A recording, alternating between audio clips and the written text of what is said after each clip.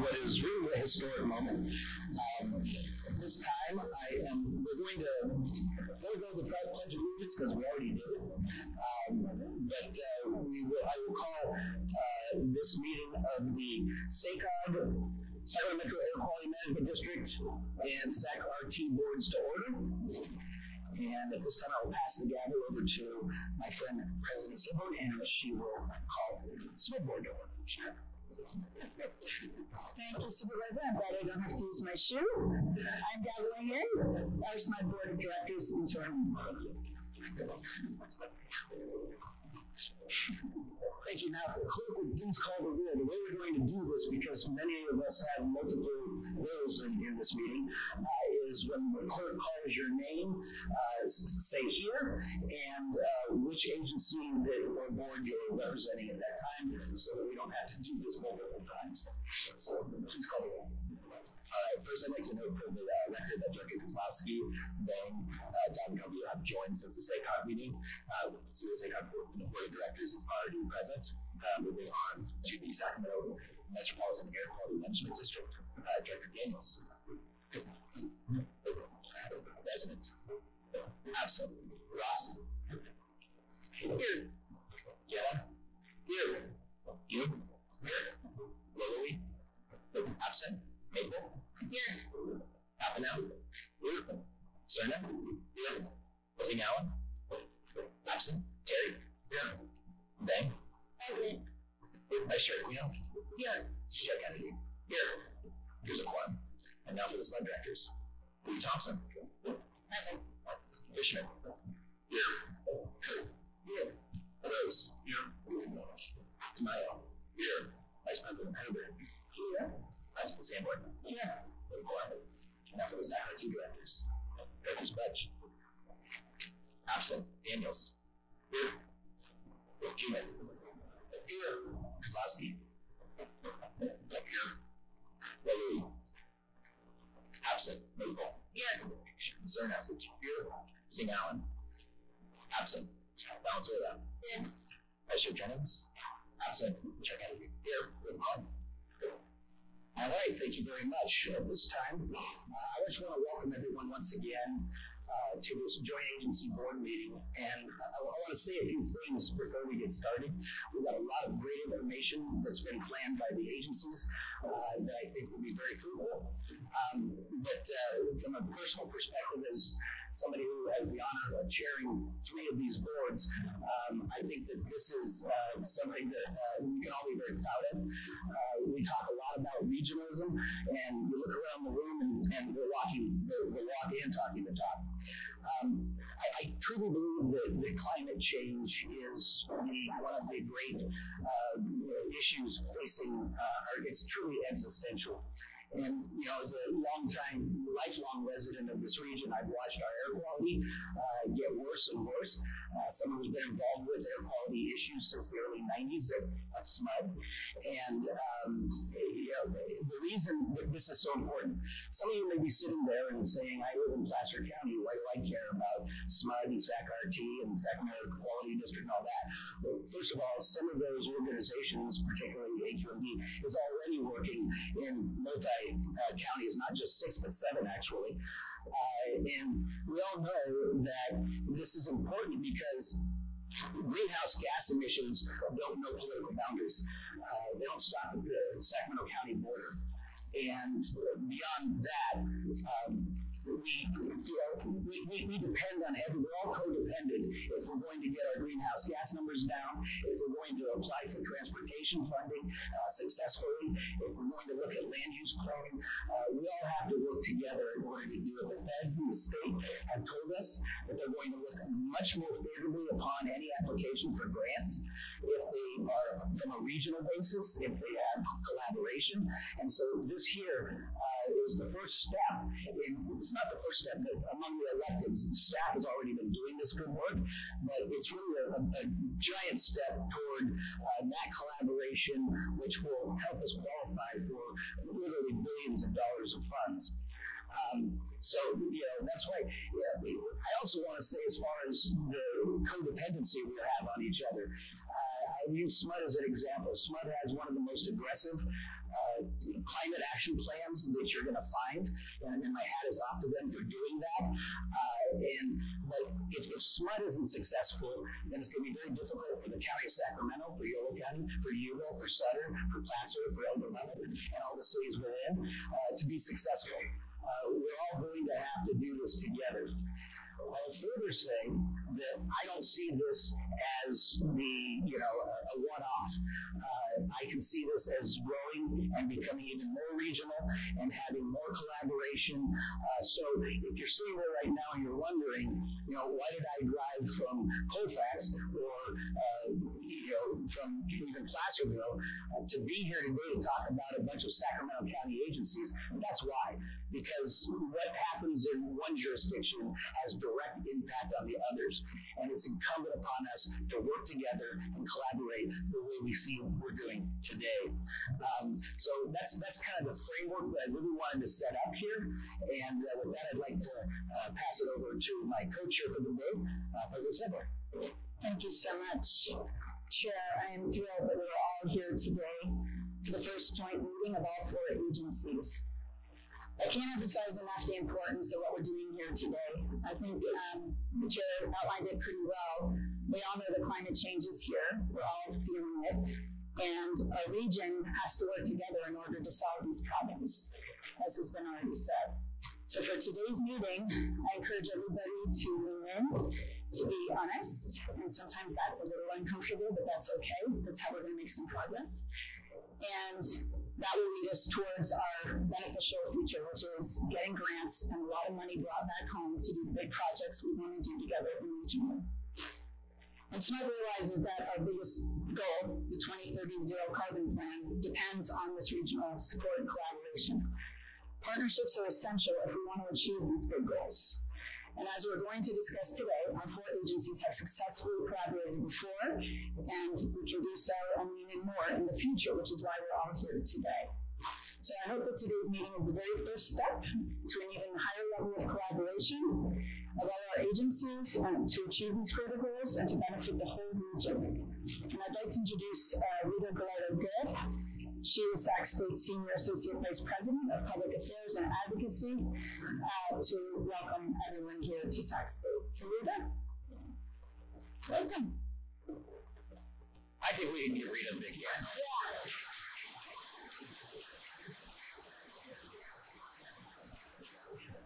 It is my pleasure on behalf of President Luke Wood to welcome you here to Sacramento State. I'm proud to say that as a 34-year public servant myself, starting really my career in public service in Southern California, the power of the work that you do affects every member of this, every constituent of this region, with every student here at Sacramento State. I'm proud to say that we have a student population of 31,000 students. And as you know, our campus is in the Spanish Serving Institute of the Asia Pacific Irish Serving Institute. And so we look forward to seeing how Sacramento State can continue to support gatherings such as this, ensuring that we know that we have a place here on our campus, and we look forward to being partners with you down the line. But I can ask you, Monique, can you please raise your hand? Well, leadership is here. And so on behalf of President Wood, we're really pleased to share that our priorities moving forward for the next few years will definitely be around student housing, basic needs for our students, and seeing how we can expand and invite the community here to our campus. And so obviously the partnerships in this room really matter to us. I will also say that on behalf of President Wood, we are really happy to know that you see us as a neutral convener and that this is your home. Our hive, our home. Dinner's out.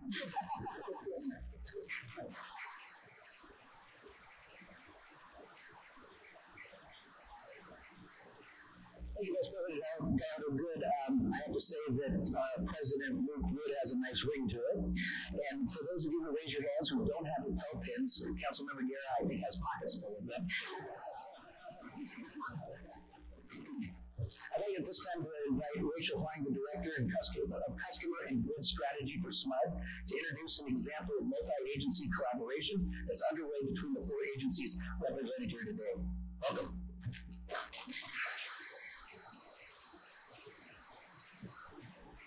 Thank you, Chair Kennedy, and good morning to all of you. It's actually wonderful to see you. You might actually remember that a group of staff have actually come and presented to all of your boards over the last year and a little bit earlier this year, the ZEV deployment strategy. So today I'm actually not going to be talking about it, but actually focusing on the successes that we've actually had so far since we've actually put it in place. But before I start, one of the things I just wanted to remind everybody of is why we actually put this together in the first place. So as you know, your CEOs have been meeting for quite some time on a monthly basis, and then shortly thereafter you actually have a group of staff that have been meeting on a monthly basis. And it's about collaboration, it's about information sharing, but the CEOs recognize that 2 things. One is not only do we need collaboration, but an integrated approach for our region is going to be really, really critical to be able to be successful in this in developing solutions relative to climate change, especially from a transportation standpoint.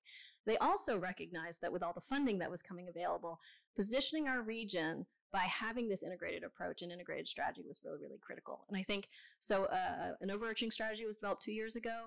We put together the deployment strategy with a little bit more details on the tactics a year ago, and we've been making great progress towards that. I'm just going to highlight a few. There's actually a lot of work going on.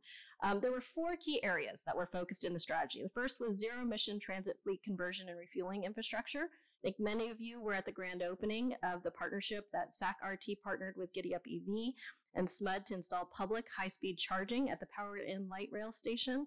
And that, when fully equipped, will likely be one of the largest charging hubs in the state and potentially the region.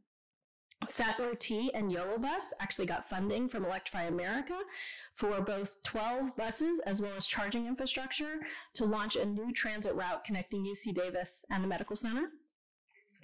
In the zero emissions goods movement and medium and heavy duty fleet transition, we know that investment is going to be really key here. Excuse me, from a grid infrastructure as well as charging infrastructure to support all the work that needs to go on.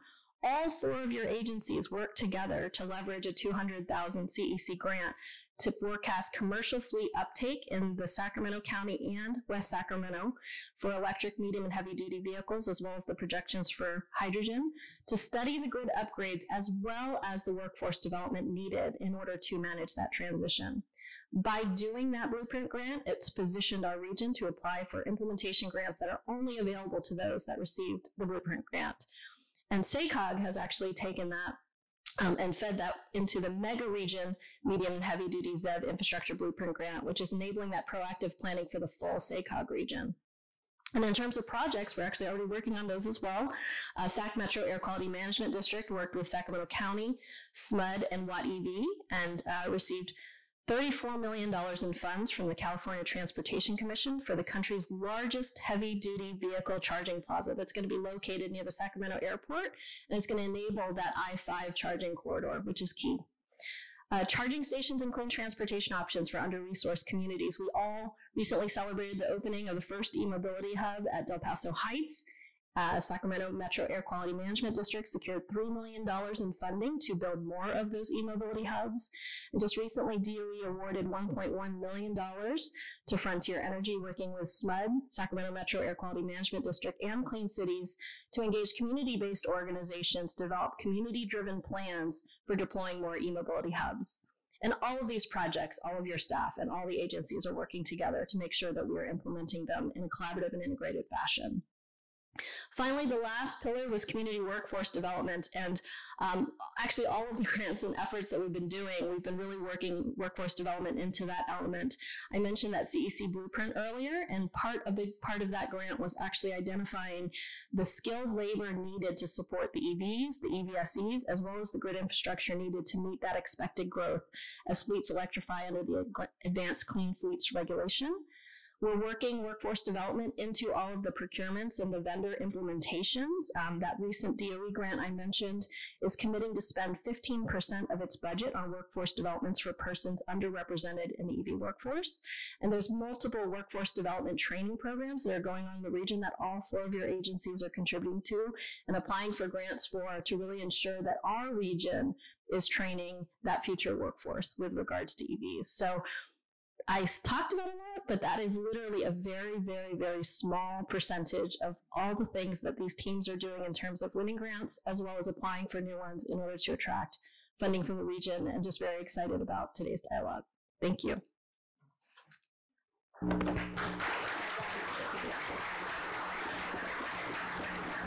Thank you, Rachel. We wanted to share this example as a starting point to our conversation today because it's an example of a successful collaboration to coordinate the missions and resources to figure out the best alignment. It took some effort among the agencies to do this, but it's been worth the effort. Don't forget to see the vehicles outside in the parking lot across the street that have been arranged to be here today.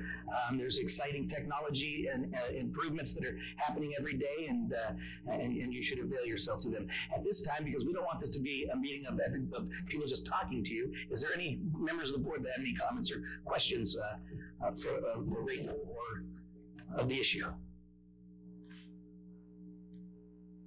Yes, sir. Mr. Fishman. Thank you, Chair Kennedy. I just want to, I was at a conference earlier this week in Utah about renewable resources, renewable energy. And one of the things that struck me home about that was we're competing for some of these dollars and resources, not just regionally in California, throughout the Western United States and throughout the country. So the fact that we're all here together, I think, is going to help that. This collaboration means something. And I just try to repeat or paraphrase something that a gentleman from the Colorado Solar and Storage Association said about workforce development. He said, if you can breathe and fog up a piece of glass on a cold morning, you can get a job in Colorado. So we are also competing for the workforce, and that has to be a part of what we end up doing here in the long run. Thank you. Thank you, Greg. Anybody else? All right, President Sanborn, do you have anything? No, just, oh, sorry, somebody else? Yes. Yeah, I just thought I would just add that my name is Jessie Lauren. I live in Waitrose. I'm pretty sure I hold the flag for coming from the farthest west of this meeting, because I'm at the edge of Yolo County. But I just wanted to mention that as far as like collaborating, Valley Clean Energy along with SACOG have worked together to install public charging stations that aren't proprietary throughout Yolo County. So member jurisdictions have these charging stations. Two of them are in Winners. I think Davis just finished theirs. Woodland is building theirs. It's just a great thing to see, and it would be nice to have this regionally, not just in Yolo County, so that we could all benefit from being able to travel to each other's cities and have a place to charge our vehicles. Thank you. Thank you. I'm proud, SMUD's a proud supporter of your CCA and the staff's your CCA. So thank you. Are there any other questions or comments? Okay, I think we can move on. So we have many more opportunities to collaborate in this region to adapt and strengthen the infrastructure in our communities in the face of disasters. While Congress passed once-in-a-generation funding for infrastructure through the Bipartisan Infrastructure Law and the Inflation Reduction Act, this is a different approach than the federal government's taken in the past. There are three things different here. First, a lot of these funds are one-time opportunities. It's unlikely that many of these grant opportunities will continue at these funding levels once the funding is gone. Second, the majority of funds are going out through competitive programs. No state, no region, and certainly no individual jurisdiction has a guarantee to win. And third, many of these grants are strongly encouraging, as I said earlier, if not requiring, regional collaboration. With that, I'd like to invite Rafe Porter, the program manager of the Sacramento Metropolitan Air District, to present CPRG overview. Rafe. Thank you, Chair Kennedy, President Sanborn, members of so many boards from around the region. And I do want to thank you for being here this morning. I think this is not only a sign of collaboration, this is actually action steps towards collaboration. You actually will hopefully adopt a resolution a little bit later. As Chair Kennedy mentioned, Rafe Porter with the Sacramento Air District, the Air District with other air districts have the goal of trying to reach local, regional, state, and federal air quality and climate change goals. And part of that, and what we'll be talking about today, is the Climate Pollution Reduction Grant, otherwise known as CPRG. Let's see if this advances. Probably jump two now.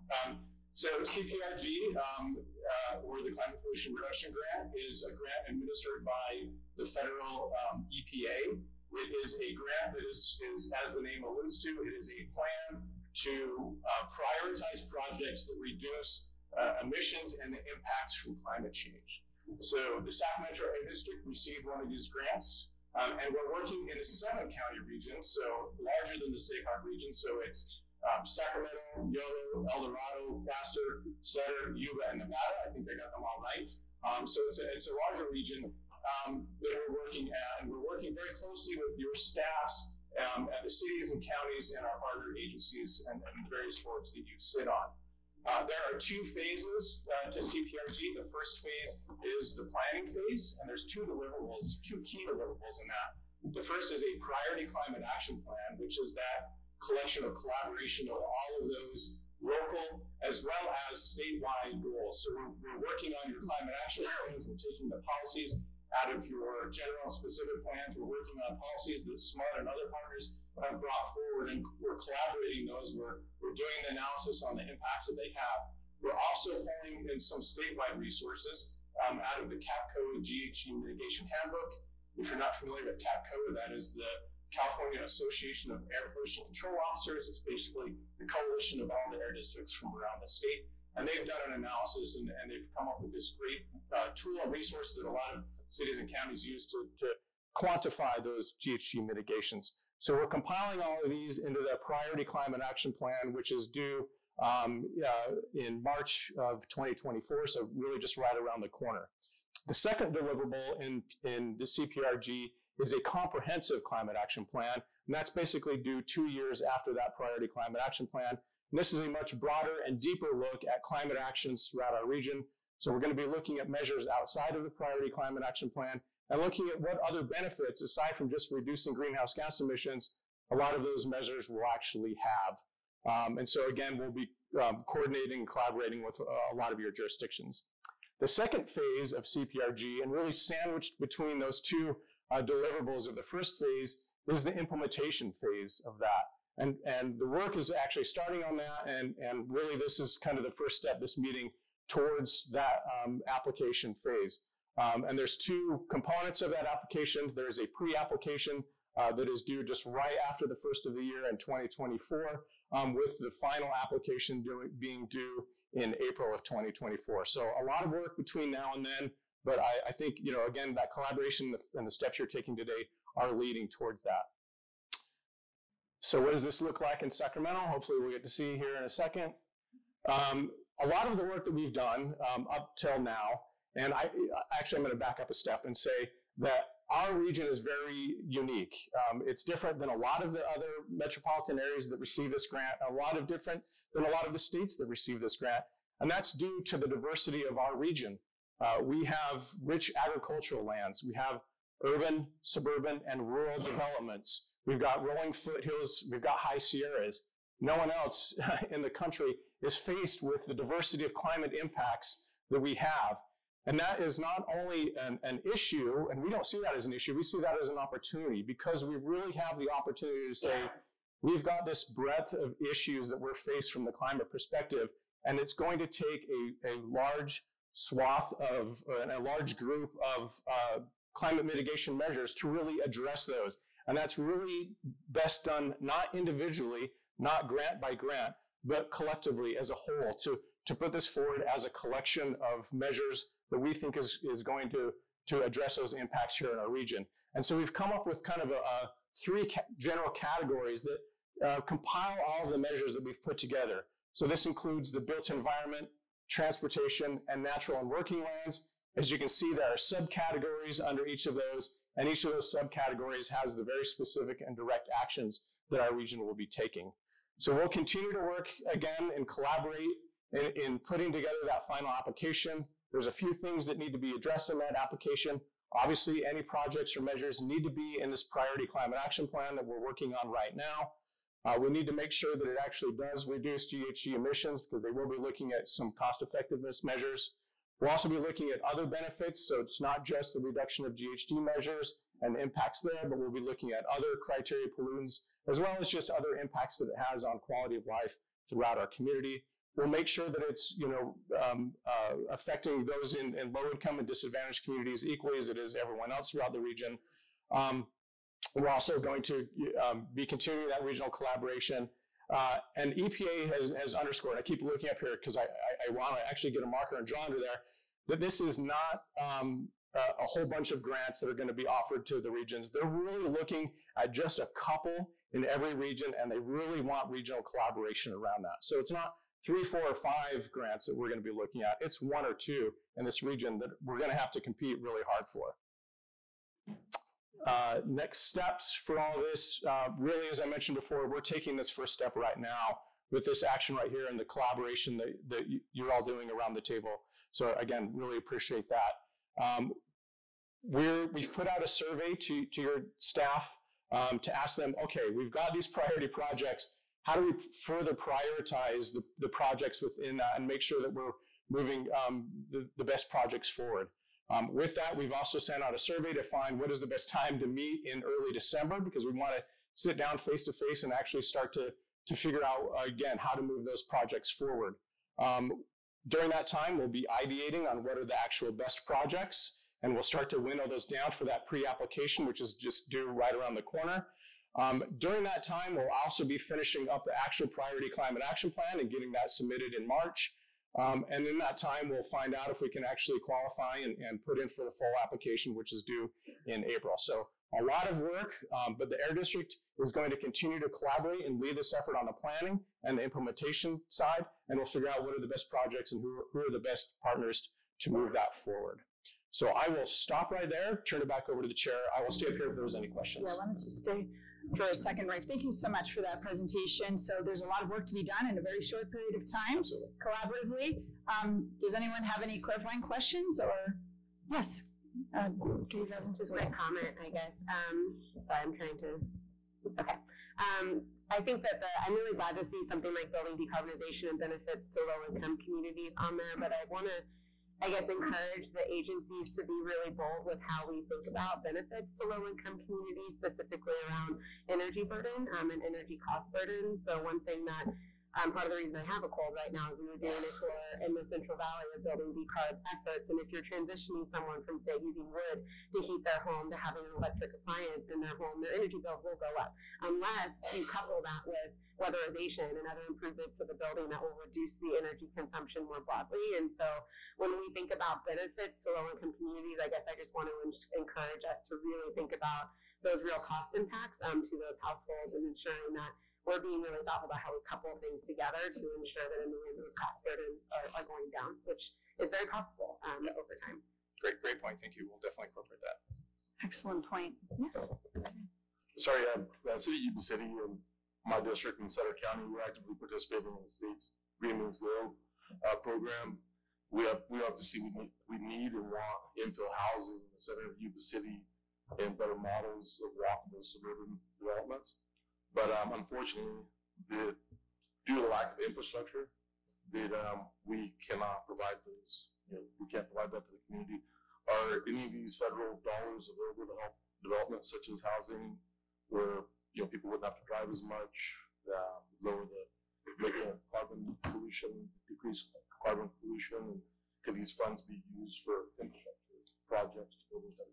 Yeah, no, absolutely. And we've already started to coordinate with SACOG and making sure that Green Means Go is one of the projects that falls under the built environment piece. So we're actively working with them as well as some of our consultants to quantify those measures so they can come forward through that priority climate action plan as well. Great. Yes, go ahead. Good morning, everyone. Wendy Thomas, El Dorado County Board of Supervisors. And it's appreciate everyone coming together to have these conversations. I was grateful to see that the natural and working landscape is a key focus area for this very, very unique opportunity to really make progress in our area. And I'd like to take a brief moment to highlight some of the collaborative efforts that El Dorado County has embarked on recently to address climate change and resiliency. And we all realize that this is not just a Sac County agency issue, that El Dorado County represents a large land mass, and 53% of our county is the El Dorado National Forest. And following the Caldor fire, we realized that the county was not at all, and we realized we had two choices. We could say, thank goodness the Caldor fire was done, and just put our head in the sand and wait till the next disaster, or we could do something radically different. And so we did something radically different, and collaboration is the operative word here. And so we realized that there were a lot of siloed efforts in El Dorado County working on resiliency, but the need is so great that the county needed to be at the table. And so we created the Office of Wildfire Preparedness and Resilience. And it was a broad collaboration of our U.S. Forest Service partners, CAL FIRE, all of our fire districts, our RCDs, and other working professionals, our fire safe councils. They are now under one umbrella. And whereas we had 53 fire safe councils all bringing forward their plans and competing for the same grants, they are now under one umbrella, and their efforts are integrated with each other. I had an opportunity to talk with State Marshal Daniel Berlant, as well as the U.S. Forest Service chief over wildfire in Washington this year. And they said that our efforts in El Dorado County are now a model in the state and across the nation of what collaboration looks like. So I would like El Dorado County to be an active partner in this, because we all know all of the amazing efforts that all of our jurisdictions are taking as far as making headway in zero emissions and our infill projects. They all can be undone by one catastrophic wildfire. So really look forward to participating and making sure that El Dorado County can be a good neighbor and make sure we have a resilient region. Yeah, thank you. And we are coordinating with your staff. So they've been a part of the process so far. And thank you. And I think we've heard now from Yolo, Sutter, and El Dorado. So is there someone from Placer? Placer's turn. Bonnie Gore, Placer County Supervisor. And I appreciate Supervisor Thomas's points about the concerns about wildfire, right? And forest management between El Dorado County and Placer County, a huge issue. And so, what are some of those things that we can do to address that? Biomass facilities are very strong on our radar as a community. Placer County Water Agency, Andy Fecco, the general manager, is here, and they've got a project in Placer County off of I-80 Ophir area to have a biomass facility. But Placer County has one up in the North Lake Tahoe area, the Cabin Creek Biomass Facility. And the idea is this facility would generate, it's a 2 megawatt electric power generation, but to produce fuels that would go back into our fleets, et cetera. And as we think about this, right, biomass is great. It costs, and I think we're starting to see that the benefit outweighs the cost, right? We have to be able to get the fuels out of our forests. As we address just forest management, we've got to do something with those materials. And biomass is a great opportunity to do that, especially up in the North Lake Tahoe area along the I-80 corridor. And, in addition to just addressing those fuels, right, we're talking about preventing future forest fires. And we've all experienced the horrible, horrible air quality. We can do all these great things, but if we have more forest fires, it just wipes out all the efforts that we have made in our communities when we have to breathe this horrible air. So there's a wonderful benefit, air quality, healthy, and keeping people healthy. I think these biomass projects are so important for us as we move forward as a community. Thank you so much. And we couldn't agree more. And in fact, we just did a biomass tour with SMUD and Department of Conservation.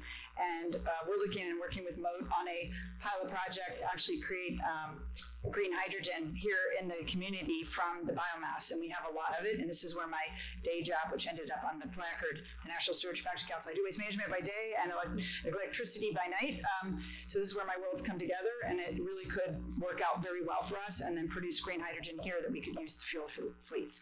And I think the next person was Director Rose. Yeah, I wanted to ask, you mentioned that there was two parts of the application process, both a priority and a comprehensive. And so I was wondering if you could give some examples of projects that would be considered priority versus something that would go under the comprehensive application. And sort of looking for more details in the sense, doing things like VMT reductions is very challenging, but electrifying, for example, the PepsiCo trucking fleet is something that's much more doable in a very short period of time. Yeah, so the priority plan will be made up of projects that are, I want to say, a little bit more shovel ready. So there are projects that a lot of the agencies have already taken action on, have already taken some steps. They're already in existing plans. There's maybe some quantification around a lot of those measures, so that they'll be ready for that application, which is due, very quickly after the first of the year. But the EPA is also looking, as you alluded to, some of those quick actions. So that'll be the bulk of the priority climate action plan. The comprehensive plan will be not only those measures, because we'll be looking at a deeper dive on some of the benefits and co-benefits of that, but then we'll start to look at what are some of the other actions and some of the other measures that the region could take beyond some of those more shovel-ready projects, if you will. And I think, and we're going to really work really hard to make the best priority climate action plan, but comprehensive climate action plan as well, because we're pretty sure that there's going to be the next round of funding. What is phase 3 and phase 4? So we want to be ready for that. So we're going to make sure that that comprehensive climate action plan is ready for those next phases of implementation. Great, thank you, Rafe. And yes, down here. Thank you very much. Alice Dowden Calvillo, Mayor of the City of Auburn. And I just wanted to step back and echo the comments from my colleague on Placer County Board of Supervisors about the importance in to really address this issue of wildfire resiliency and promoting and supporting biomass facilities. Auburn is located in Placer County. We are in a high fire severity zone, so we understand not only the implications of wildfire, but from a destructive perspective, but from an air quality as well. Because absolutely, if we don't start addressing that now, all that great work that we do here with the EVs and everything else just goes out the window, because that smoke just comes down here and just is incredibly detrimental. So I just wanted to go on the record to echo and to support the comments. And also from Supervisor Thomas, also with El Dorado County, I want to get with you and talk to you more about what you're doing. So. Sounds good. Thank you. Oh, good. The meeting's working already. And I can tell you, in my waste management job during the day, we've lost a lot of biomass plants in the state in the last decade. And if we don't work hard quickly to support those that remain, we will not have them as an option. So we really do all need to lean in on that. And this is a regional air quality issue, certainly while we're breathing in the fires, smoke, and we are learning more about how dangerous it is to our health. So any other comments quickly? Okay, I think Director Tomorrow.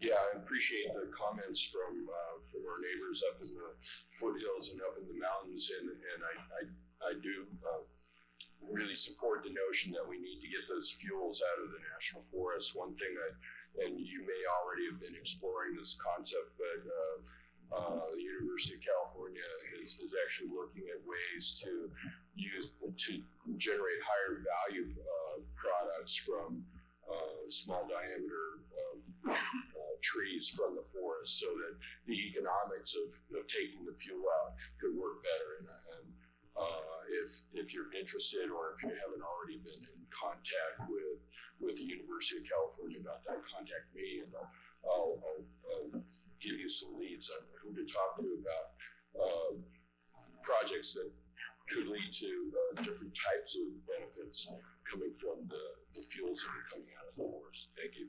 Thank you, Director Tamayo. We'll do one more and then we have to move on. Councilmember Lisa, to your comment about biomass facilities, because I think absolutely like small scale, locally sourced biomass, especially near the Sierras, is critical. I mean, it's not like solar and wind really work well when you have a super forested canopy, but I do want to say that a lot of the biomass that's been shut down have been located in disadvantaged communities in the valley where we're trucking in biomass from a really long way. And so there's nuance here in how we do this and make sure that we're benefiting local communities who need it versus creating, a big draw of additional emissions in communities that are already burdened. And I do just want to say that environmental justice groups statewide with my non-city council member hat have come out with a really nuanced position on hydrogen and really what makes sense in those circumstances that I'm happy to circulate to anybody who'd love to read it. Great. Thank you for always bringing that environmental justice focus. I really appreciate it. With that, I think at this point, I'm very excited about the collaboration, the conversation. It's inspiring and helpful. And at this point, I want to thank you, Rafe, again. We'll go ahead and move on about state funding opportunities that we have in front of us. And we'd like to invite Bernadette Austin, who's the CEO of CivicWell, to come up and share those opportunities with us so we can keep going after the money. Yeah, excellent. Hello, thank you. It's so good to see so many friends and colleagues here today. I'm really excited that we're talking about our biggest existential crisis with a lens on health and equity and economic development. So thank you for having me. I'm going to take approximately 3 minutes or less to talk about state funding opportunities. How will I do that? Not by talking very fast. So what I'm actually going to do is talk about 2 resources that we have available at CivicWell. One about how you can identify resources, and the other is how we can take action, which I think, given today's meeting, you're all very interested in that topic.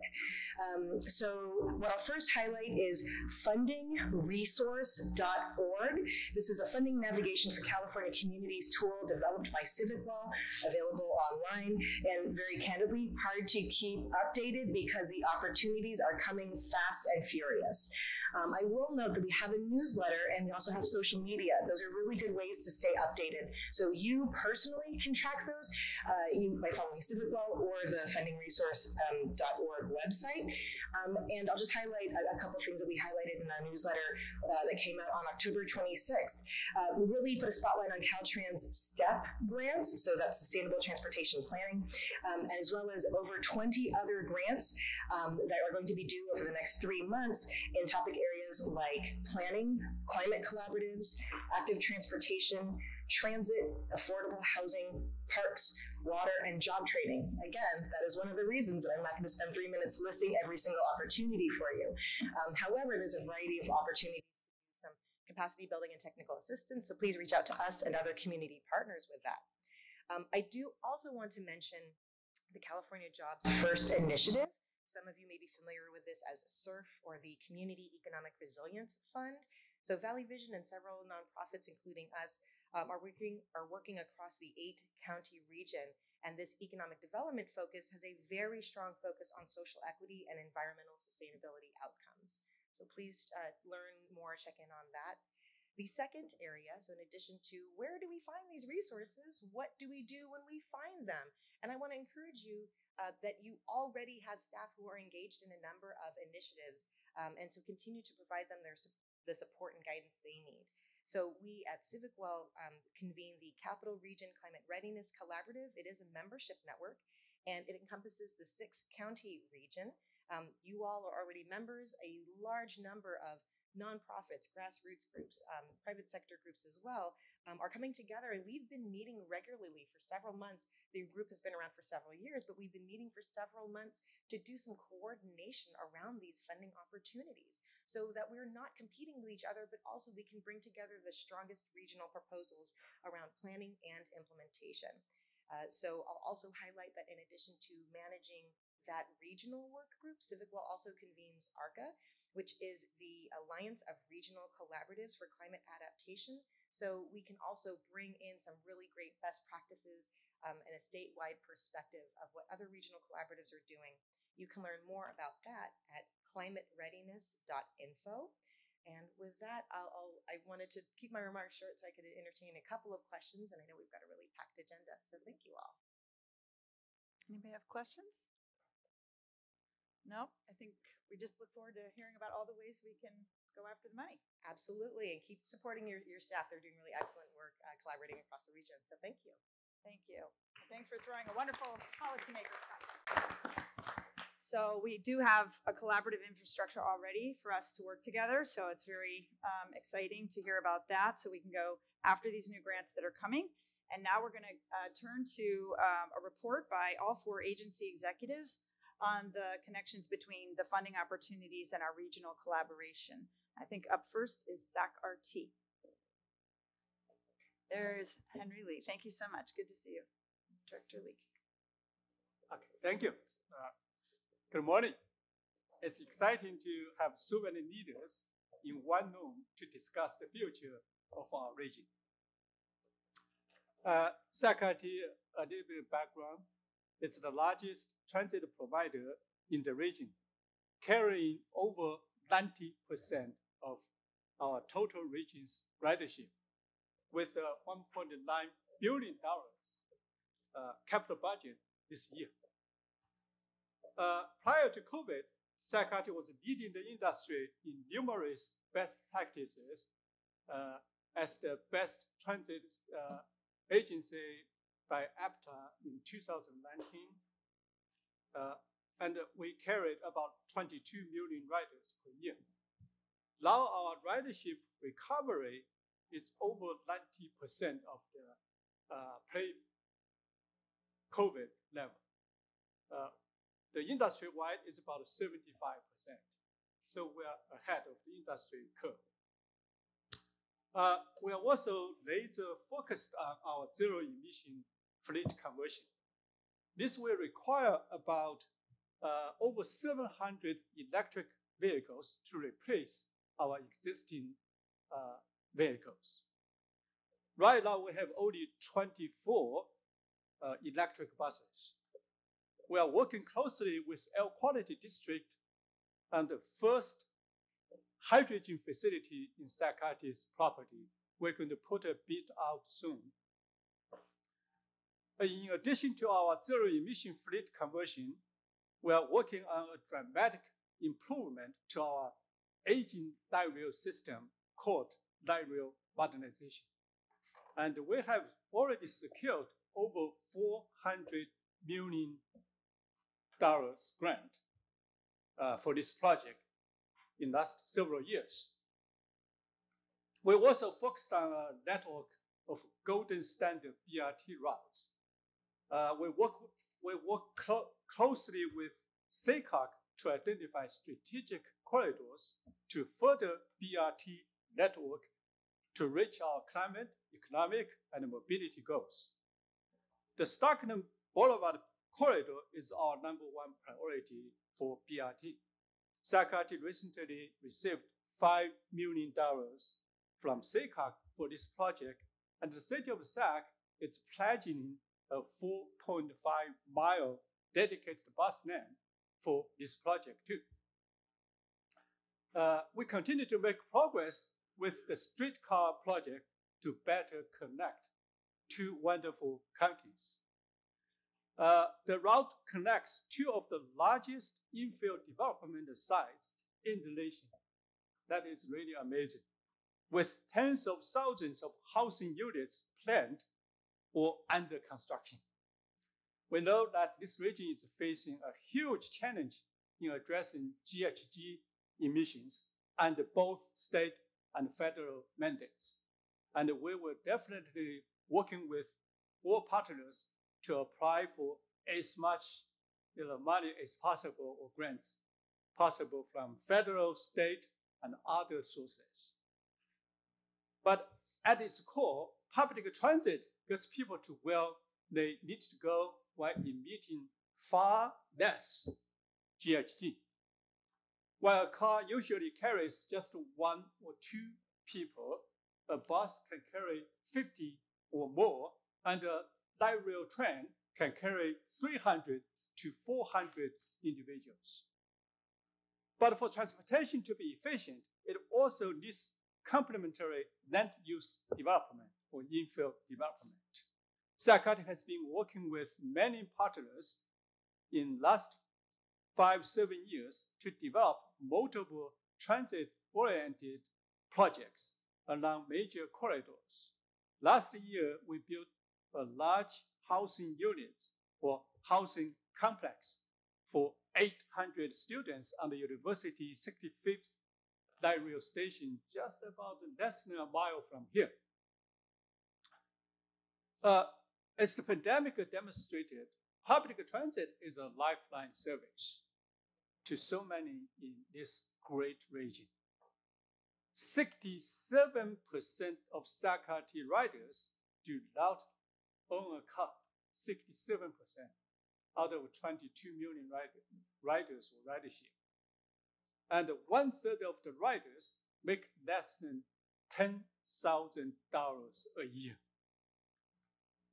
We have a long way to achieve our equity and social justice goals. But you can count on Sakati's unwavering commitment to try our best, working collaboratively with all partners to achieve our climate and equity vision. Thank you for your strong leadership. Excellent.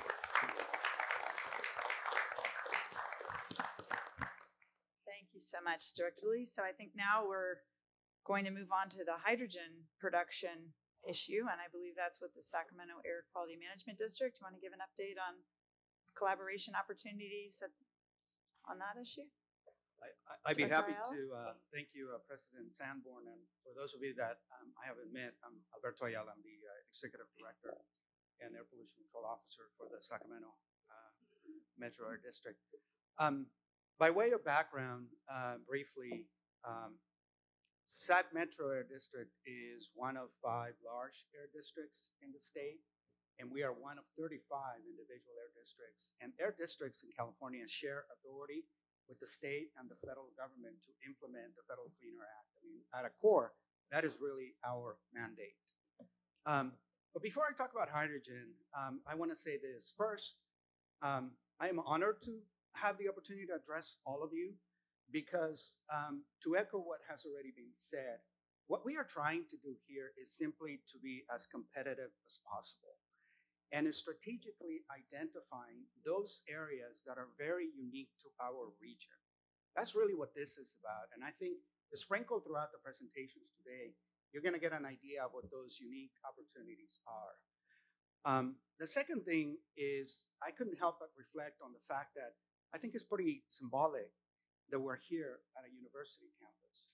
Because what we are talking about today and what we are trying to build, the 4 agencies for our region, is really about controlling our destiny and our future generations, who are the ones that are really not only pay the price of climate change, but also get to implement some of the things that some of us are going to leave behind for them. So I can't lose sight of that. The fact that there's going to be high expectations on all of us because the decisions we make today will impact generations to come. And the last thing I'll say, which is what Chair Kennedy already stated, but I cannot overemphasize it, is this is a very unique point in time when it comes to environmental protection. Because clearly we have benefited from the state of California, who has funding and who has committed to fund the clean energy transition for many years. But what is different today is we have a federal government that is fully committed to fund that clean energy transition, which is already happening, right? So the question before us is twofold.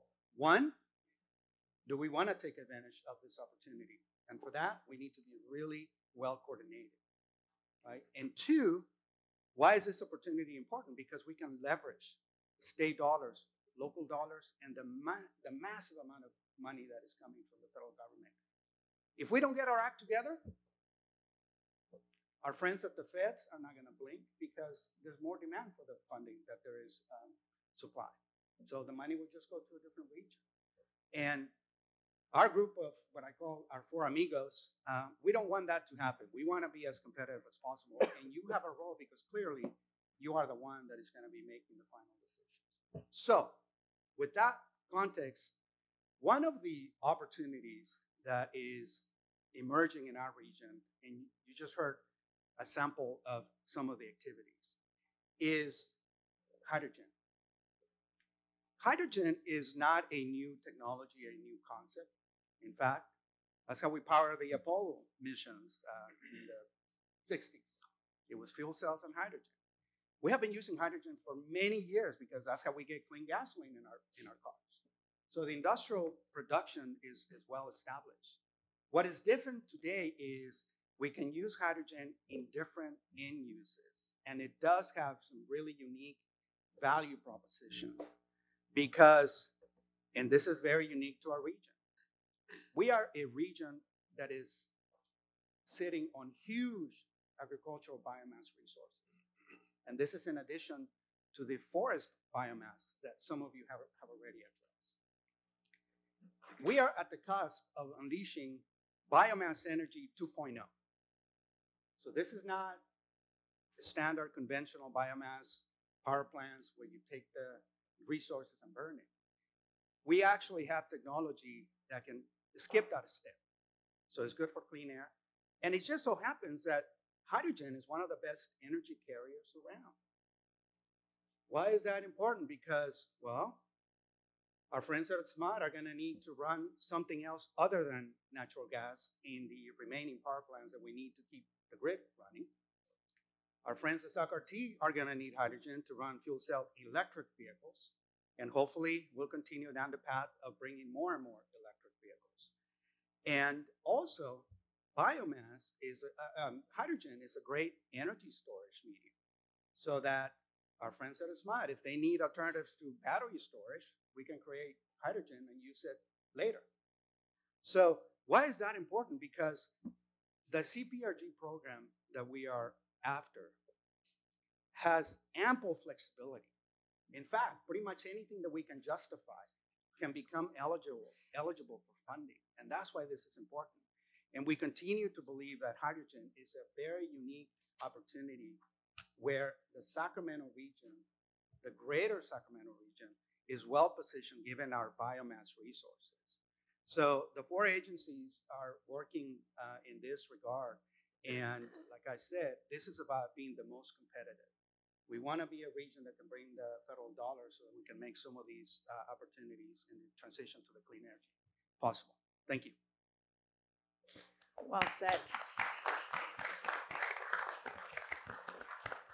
I think we can all agree that we're very lucky to have Dr. Ayala here in our regional air district. Thank you so much. And now I think we're going to talk about what we're very familiar with here at SMUD is grid decarbonization. So I'll turn it over to our CEO, Paulo.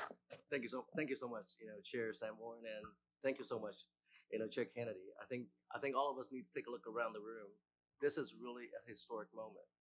I know when I first became CEO, 3 years ago, I was having lunch with my good friends, James Corliss, Alberto Ayala, and Henry Lee. We said, you know what? This region is poised to take this country to a new level when you talk about how do you give an example on a region working together to a clean energy transition, but do it in a way that you don't leave anyone behind. I think something that Councilmember and Board, Katie Swan actually talked about today. One of the things that, when we talk about this clean energy transition, we always talk about the technology, the funding, but seldom do we talk about what happens for those people that have no voice. What happened, those people when you bring those new technologies on, what are the impacts for it? So one of the things that we were very, very fortunate. I mean, I think that when the 4 CEOs got together, we said, you know what? Sacramento is poised in a way that we have never had before. And there's 2 reasons why we think this is. The first, you really have leaderships and boards that really believe that climate change is one of the biggest threats facing mankind. And you have our board members taking the climate emergency declaration, you have the county, the city, and all the agencies and all the board thinking about this is something that all of us need to deal with, not just for ourselves, but for future generations. And the second piece is that I think as Dr., as my good friend Alberto said, this is the first time that you actually have alignment from the federal level to the state level to the city level, to the local neighborhood level, that people care about the environment and they want to be part of this transition. So when SMUD actually, and I think you heard, they talked about a little earlier about, SMUD has adopted something called the 2030 Clean Energy Vision, that we're going to completely remove all the carbon from our power supply, but at the same time, also spend about $2 billion in decarbonizing both the building and transportation sector, because it means cleaner air, it means better health, right? And it means, more importantly, how do you identify as you go through this transition? How do you actually bring jobs and investments into the Sacramento region? So I know just some of the example you heard already that we are already working very, very closely, with the different agencies, because we said to get to this future that we're talking about, to this future that all of us will be proud of, we can't do it alone. We have to partner with everyone. So I think you heard from staff earlier that we've been working for the last 3 years. First of all, understanding what is the priority on each of the agencies. And secondly, where do we see alignment that we can leverage each other's resources? So every dollar that we spend, we have multiple impacts. So it's not just about carbon, but it's also about air. It's about getting access to transportation. But it's also making sure that you have inclusive economic development, and more importantly, inclusive workforce development. How do you make sure when this region transitions to clean energy future that everyone have a chance to participate? So that's really the genesis is how we actually started this collaboration. We say, there's about $3.5 billion, more ever. I think this is a once in a generation that we're all sitting there in the room looking at what is going to come down the pike. I'm looking at Yuba City right now, right? This is Yuba City. So we said, you're going to have to decarbonize the power plants. You're going to have to decarbonize the building transportation. And you're going to have look at every single home that you have coming through, making sure they understand why this is important. So the first thing that we did is we say, let's take a look at all the priorities from the agencies. Let's line them up together and see where can we actually work together to leverage the dollars that we have from, electrifying the buses to putting in, neighborhood, what we call neighborhood charging hubs, to looking at how do you actually bring hydrogen into the region and start actually laying every single one of those projects, or the carbon capture and sequestration that we are right now, hopefully, we're here soon. This is a $270 million grant from DOE. And we just won a $50 million grant to upgrade, our infrastructure to produce cleaner energy for the region. So we say, let's go ahead, let's all the staff work together and identify all the major projects that you have, all the possible funding opportunity that you have, and who is the best agency to take the lead to position us in the best position to get those money. So I'm very confident. Our staff has been working for 3 years now, and thanks, to James, we're even increasing those collaborations beyond the 4 agencies. We're bringing the water agencies there. We're actually, engaging, with our state assembly.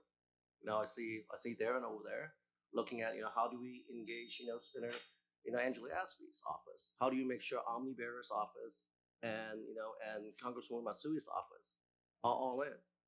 So they were instrumental in us getting the $50 million grant we just got. So what we said we want to do is that, given the fact that you have about $3.5 million that's coming down the pike, that will be given to Department of Energy, which we have a lot of great relationship with. How do we leverage those relationship to bring the projects that SACOG is running, that Alberto's team is running, and Henry's team is running? How do we go to DC and support and speak with one voice to making sure that when DOE, EPA, the Small Business Administration give those money, that SMUD as a region is there to speak with one voice. And I think that's why this is so historic today, that when I look around the room, right, you really have 4 major agencies that help drive a lot of the economies in the Sacramento region, but not only driving the economy, but driving the quality of life for the Sacramento region. You heard about, supervisors, talk about wildfires. Absolutely. You talk about biomass. You talk about clean transportation. You talk about hydrogen. All those things kind of fits in the puzzle. So it's behooving all of us to making sure we are actively working together on a regular basis to identify new opportunities that's coming up and what is the best way for the region to position to get those funding to bring me to Sacramento. And one of the things when I go to DC, and I'll go to DC a lot and the state legislature a lot, they always ask me, is your region aligned? Do you have the policymakers in your region aligned? Are they supportive of what you're doing? And a lot of times, you know what, in the past, all of us have went in with our respective organizations and applied for grants that we are very, very familiar with. But now we're at a level, we're at a stage now, I think, with the 4 agencies and the 4 boards coming together to put the region at a much better competitive level. And I'm really looking forward. So hopefully this is just the beginning of us working together. So as we go on, as we move forward to transform this region, I hope this is a very long-lasting partnership that we're starting today. And hopefully we get a chance to grow it also. So thank you very much. I just wanted to add one point to what Paul just said.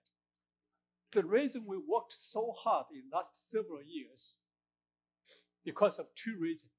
One, we all know we have historic amount of the federal funding from the infrastructure, bipartisan infrastructure law. But this funding window opportunity is closing in next 2 or 3 years. Lots of other regions across the nation have already got lots of money. We have to jump into this journey to get as much money as possible. Otherwise, 2, 3, 4 years later, we're not going to have this money in the next 10, 20, or 30 years. Secondly, state has a clear mandate by, for example, for bus, in 2030, all bus purchases, our 700 bus purchases, all purchases will have to be electric buses. Then by 2040, all buses will have to all convert to electric buses. So the regulatory mandate and the limited window opportunity for federal money both present huge challenges in front of us. So at staff level, we're working very hard, and we, certainly we got a huge support and guidance from all you guys as policy decision makers, and we would love to continue, and we believe we will continue to get directions and strong support from you guys too. Thank you, Henry. And I would say that there's also private money coming. So while we have this immediate opportunity of a lot of government money coming, like with the Giddy Up EV project, that was private money. Some of it was, brought to us, and we worked together as partners to pull off a really big project in 18 months, which was kind of remarkable. So that's also out there, and the partnerships matter to them as well in the private sector. So I think at this point, we're going to turn it over to James Corliss to talk about what you are working on at SACOG for Green Means Go and collaboration. Thank you, President Sanborn, Chair Kennedy. I'm the closer here. I just wanted to reflect a little bit on the morning, what's been said. We were delighted to have both the 4 agencies get together, but also the entire 6 counties for the SACOG board. And I've been thinking this morning about definitions of success. One definition of success that we have all the time, and I think about every day, is how do I get our communities and our elected officials in the urban core to understand that the health of small towns and rural areas and suburban communities is vital to their health, and just the same way that our small towns and rural communities and suburban communities have to root for the health of the urban core, because we are absolutely tied together. Whether we like it or not, we rise and fall together. Just as I would say part of when the staff got together about this 4-agency meeting, we were trying to define success and what would success look like coming out of this. And for me, is that each of you understands what the other agencies bring to the table, their priorities. And so when you do things like go back to cap, you're able articulately to talk about a biomass plant in Placer County if you're from another county, just as much somebody else from Yuba Sutter can talk about all the great EV charging that's happening in Yolo County through Valley Clean Energy. That really is part of what we were hoping to begin to establish this morning. And when we also think about success at the SACOG board, we've adopted a strategic plan that has a triple bottom line framework. We start with environment, equity, and economy, right? And we've talked a lot about, and I think we're motivated this morning by environment, reducing emissions, reducing air pollution, reducing carbon pollution, but also equity. And that is honestly something that we have started more recently, honestly, at the SACOG board. But we cannot do any of this work without thinking about disadvantaged communities, without thinking about divides by race, ethnicity, income, urban, rural. And any of these grants that we've just talked about are all going to have, as we know, I think, a major equity and disadvantaged community lens that we have to take really seriously if we're going to be competitive. And finally, on the economy, how do we get the upside of all of this, right? You heard from Rachel from SMUD about the really, if we get this right, the important economic upside, the workforce benefits, things like the California Mobility Center that's happening right here with the partnership with Sac State and SMUD, but also things like the Bosch deal landing in Placer County and many others. So again, in that theme of integration, and I hope nobody leaves here also this morning thinking, hey, biomass and wildfire and electric vehicles, well, that seems kind of different. You know, why are we all bringing that together? Those things are absolutely integrated, right? And we each bring that across all 6, 7 counties to the table for things like those climate pollution reduction grants. So in terms of integration, I think you've all heard by now, I know some of your boards have gotten these presentations, but we developed across the region a Green Means Go program that you just referenced, President Sanborn, and we got to present this. My Deputy Director, Lisa Lazan, got to present to SMUD recently. Green Means Go is actually a way for us to achieve our carbon targets in the state of California, climate and housing goals. But it's translating in some ways those goals to what matters on the ground to local economic development and housing. So one of our best carbon and climate strategies is housing. It's more housing that is in the places where it'd be great if we can get Henry's transit system to be right there and you can jump on the bus, but we'll also take lower vehicle miles traveled. And that's what Supervisor Baines was saying earlier. Green Means Go in Yuba City and Marysville, remarkably very low levels of vehicle miles traveled. Why? Because actually it's kind of a complete community where when you put Yuba City and Marysville together. So we want more housing and economic development in Yuba City and Marysville. That's part of our regional strategy. We have 26 communities that have adopted green zones. And that work started, as the SACOG board knows, and maybe all of you do, really 3 and 4 years ago. And it developed to the point that when we had the federal infrastructure bill come along, and most recently the Reconnecting Communities program, and we only had about 30 days to put an application together, all of our jurisdictions were ready. We put in a coordinated application with 10 cities and counties up to the US DOT across all the entire region because we were ready. Because the work had been done, because we were prepared. And that is, so fingers crossed on that one, $20+ million. If you know anybody to make a phone call, please do that. Let's go advocate. But I think it suggests to me the theme of this morning, which is, and Chair Kennedy said this, we have to be a region that's ready. We have to do this work. It is hard. It's much easier work in our silos. It is actually hard to do this, but we have no choice.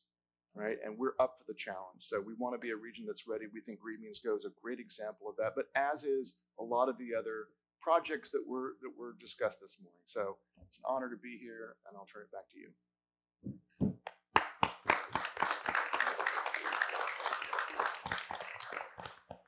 I want to thank James and Henry and Alberto and Paul.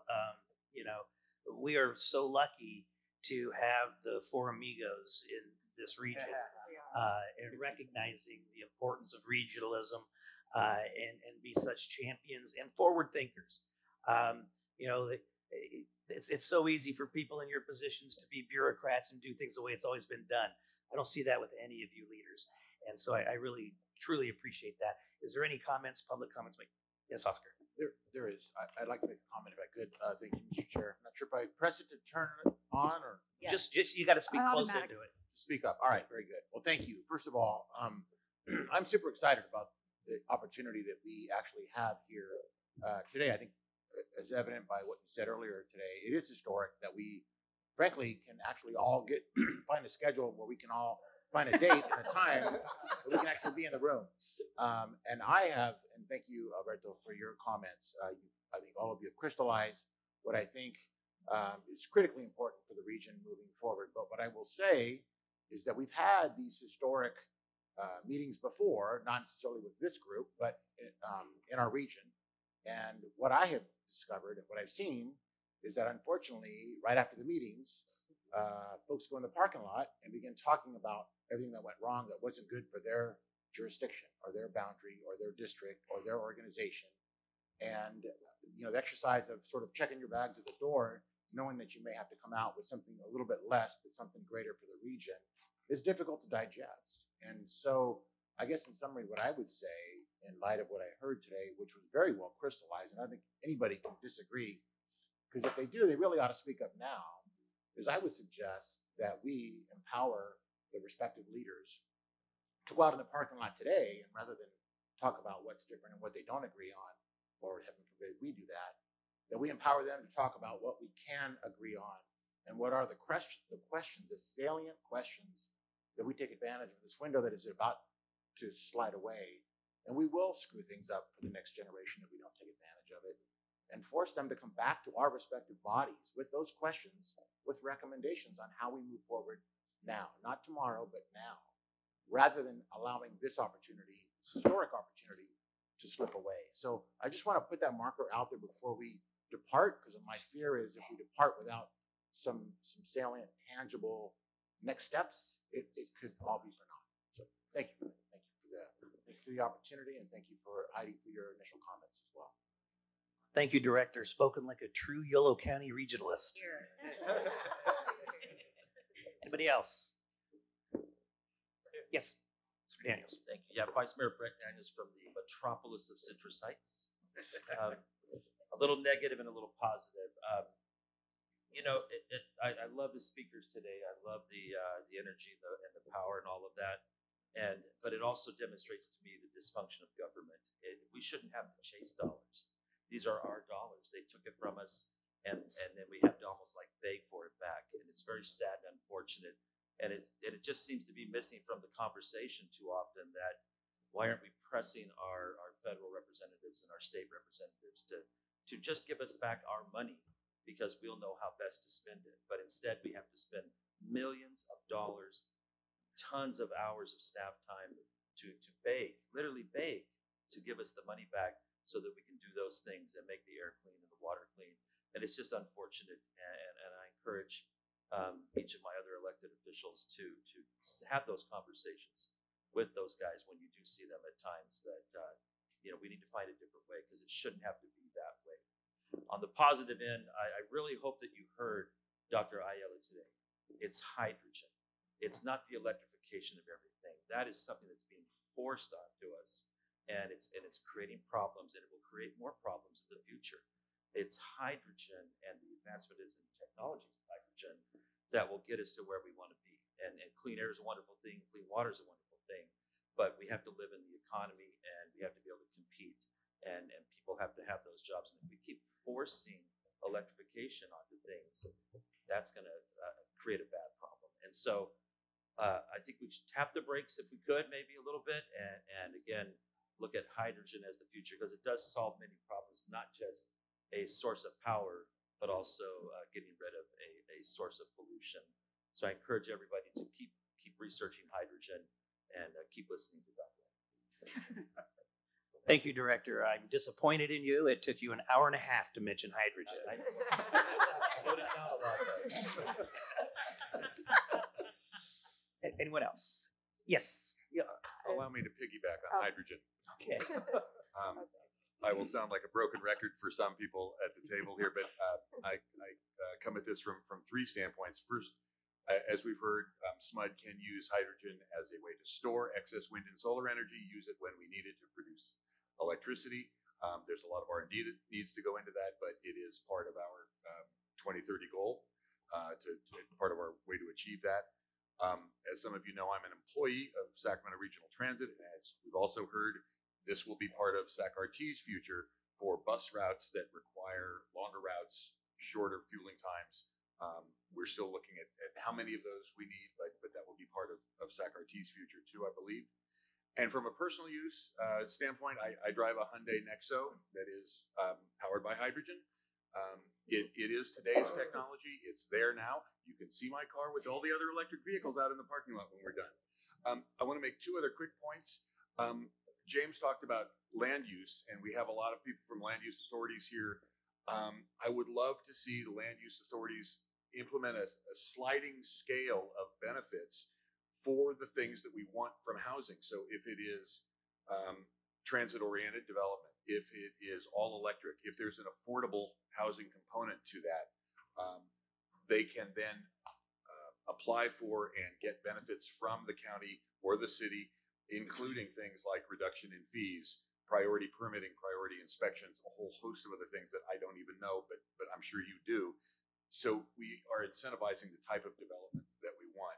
And then the last thing I wanted to say is, we've talked a little bit about how, well, gee, do we do biomass to help our forests, or do we do electrification down here, or do we do some other projects? It is not either or.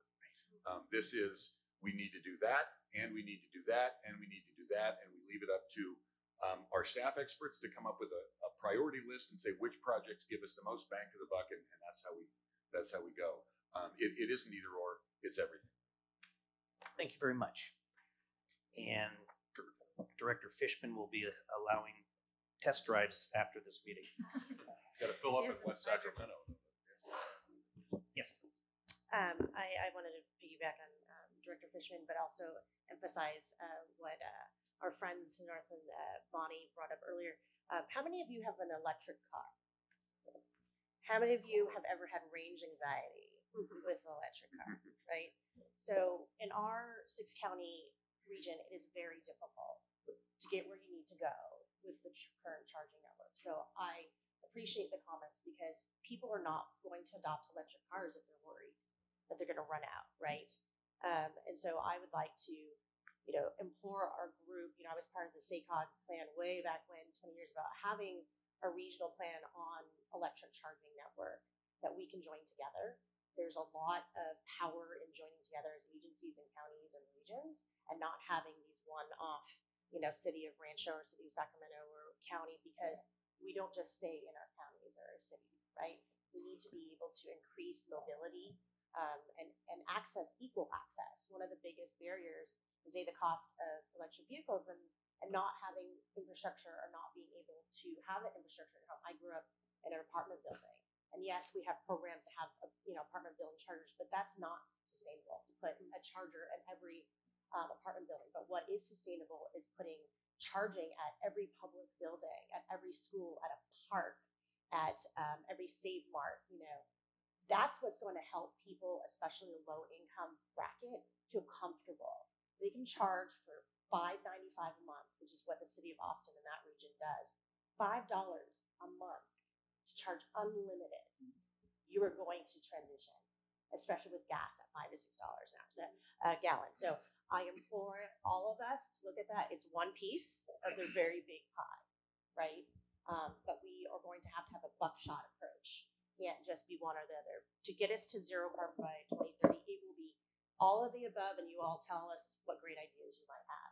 But I think this program, I've seen it modeled throughout the country. This is what's going to help move the needle, especially for those who cannot afford it, right? And if we can communicate to people that you will be safe, you'll be able to get to work at $5 a month, that is going to help move the needle and have more electric vehicle adoption. So that would be my one hope for all of us. And there's lots of hopes, right? But this seems to me to be a low-hanging fruit item that we can all work together and come up with a regional, economically equal charging plan. Thank you, Director. Director Valenzuela. Thank you. And I want to thank James for your comments about how, one of us is successful, we're all successful. I think similarly, if one of us fumbles the football, then everybody's going to face that, because we're all being looked at as a region. And so if we get state or federal monies that don't get implemented fully, then that hurts all of us. And I'm saying this because there's a specific project in my district in the city that is not anybody's fault. RT did everything they were supposed to do, but the cost went up $20 million because of remediation and all the things. And we're going to have to turn to the SACOG board and the RT board to say, hey, can you help us finish this well? Because it's an important project for the region, but also because if we don't deliver on that project, we are very worried about what that means for everybody's projects down the line for these grant programs. And so I think there's a lot of solidarity to be built, but I also just want to say that there isn't consensus around this table. And that's one of the things I love about tables like this. Like, for instance, hydrogen scares the crap out of me. It scares me because it explodes. There's when you put hydrogen into buildings, like movies like Glass Onion are supposed to teach us things. And that, like there's certain applications where it's going to make sense and there's certain applications where it won't make sense. And so I think what I'd love to see us do moving forward is create more of these spaces for us to dig in on those tension points. One tension point, for example, the RT board heard about our sales tax revenue. One of the things we're talking about is like, do we reallocate some of this historic revenue that was budgeted 20 years ago to different projects that are going to bring us more GHG emissions that are going to better position us for our other grant funding? Or do we keep funding the same sort of road and expansion projects that we've been funding? That's a tough conversation. And I doubt there's unanimity around this table about how we would tackle that. But I do want to encourage us, similar to what Supervisor was saying from Yolo County, like we need to really be open about where those tension points are so that we can dive into that, because I do think there's a way, and I appreciate what Greg said in terms of nuance. It's not going to be the same in Sutter County as it's going to be in downtown Sacramento. It's just not. It's different infrastructure, it's different communities. But if we really sit down and dig into the details and have those hard conversations, I mean, that's one of my requests, I guess, is whether it's working groups after this or some way that we can keep those conversations going and really talk about ways that we can build broader consensus, about what makes sense for each of our communities across the region. So, thank you, Dr. Cerna. Thank you. First of all, I want to thank Chair Kennedy for convening this historic meeting. I think it's been a long time coming. I think it's too bad, quite frankly, that we haven't had it sooner, but I'm glad we're here today. Many of the executive directors from the respective agencies touched on the theme of necessary collaboration, and I think we can all agree that is something that we need to certainly nurture and enhance when it comes to something as serious as responding to the closing window of federal resource availability. I do want to point out that we also have in the room, though, another unique part of that collaboration. And as the former member of the California Air Resources Board for almost 10 years, I can tell you that, quite frankly, I didn't feel as used as I should have been by the various jurisdictions of the 5 air districts that I represented. But we do still have that opportunity moving forward with City Council member and now CARB member Eric Guerra. So I just was going to wonder if our CARB member had some insights to share with us today.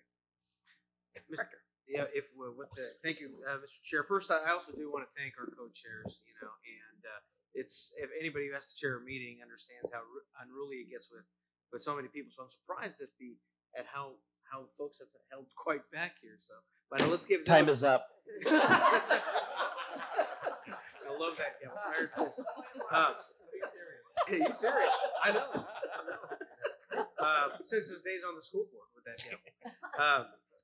But I will start off again. I think a theme here, one that was talked about by staff, the uniqueness of our region, the uniqueness of this scenario, and then again the need to be competitive. And Director Cerna, Supervisor Cerna, as a former board member and a director on many of these boards, is correct. I think it was unfortunate for us, a failed opportunity during his tenure on the CARB board that we did not take advantage of having a local rep for that region. And that seat represents the Sacramento Air Basin, which is not just the county of Sacramento, but it also represents El Dorado, Placer, Yolo, Sutter, Yuba, and we're members of the Basin Control Council. So we go all the way up to Glenn County, all the way up to the Oregon border. Alberta, do you remember all the names? 9 APCOs, 11 counties. 9 air districts representing 11 counties. Representing 11 counties. Because when our farmers have to prune their trees in the north area, the only option for them is to burn their biomass. And we down here in this area are affected by that. Many of us remember at the time when we used to burn rice fields. When rice was burning and you'd go up to Placerville for ice cream or something, in Placerville, it was super smoky because the wind would just take everything up to that area. And I remember when I was in the FFA having those debates about what to do. All I have to say is our region is unique, and yet we haven't been competitive in that sense. And I've noticed it myself, so it's been a good opportunity for us. I think Board Member Cerna here, Supervisor Cerna has made it well, that we say the legislature and the governor's office is as one aspect, but we have many agencies that are also impacted in this. And so the benefit of this today, and I'll hit on a couple points, is for us, I think the resolution speaks to it, if I'm correct, Mr. and Ms. Chair here, is that we have a joint legislative task force. And so I think a couple things that we're directing staff, if this resolution passes, is that we have a joint policy platform on issues that we can go after and direct every agency, from Cal Recycle to CARB to our state here, all of those which have pots of money, not just the feds. The feds is a clear one right now. And I'll bring up Green Means Go because Green Means Go REAP 2.0 was a success that was led by the Sacramento region, and it benefited the entire state. But it was a small pot that once it got allocated, the rest of the state kind of just moved on.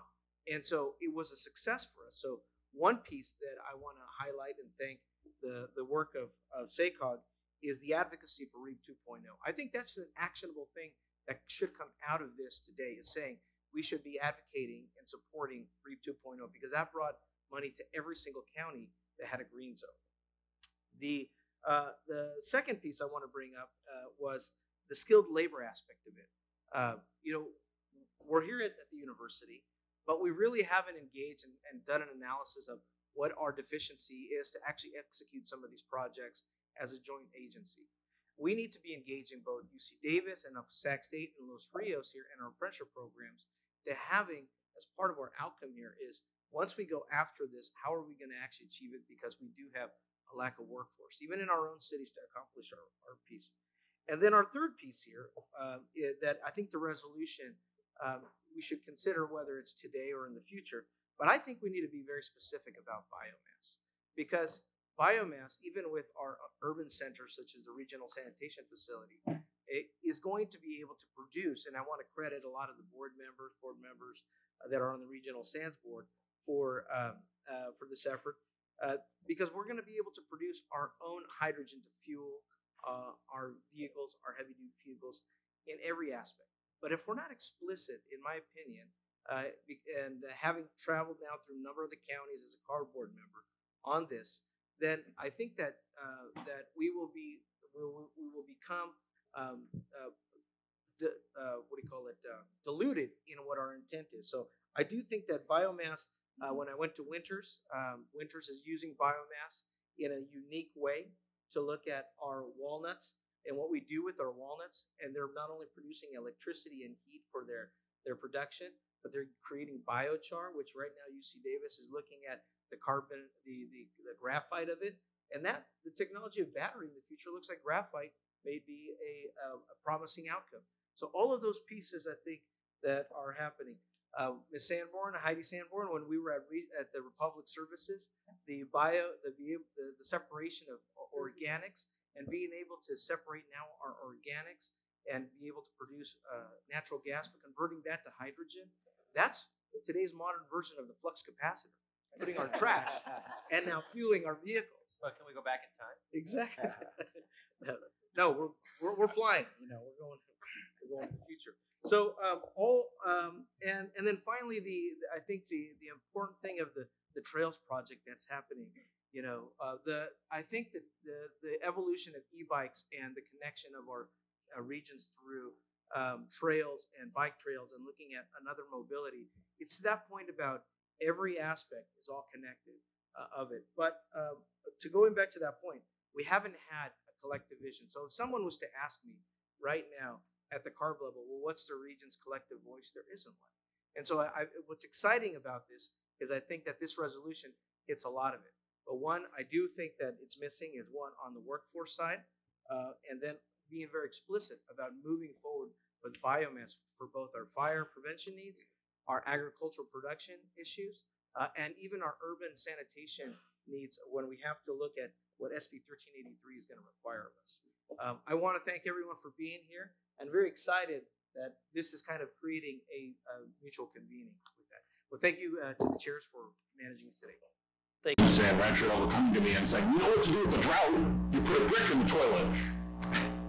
What are you talking about? I didn't live in the 70s. But apparently in the 1970s, the public message, from us back then to them, to our residents was, save water, put a brick in the back of your toilet. So whatever flush uses less water. Great. Well, they still remember that, because that's a simple message about a very complex problem. But this time we did the drought, and I think the message basically was rip out your lawn. From what I can tell, our local activity alone. As a scientist, I was like, well, that's an interesting choice. Yes, you will save water, this year, and you will save on the water bill, but you're going to lose air quality. Because you're just taking biomass basically out of it. Grass is really efficient at capturing carbon. You're raising temperatures in all those neighborhoods.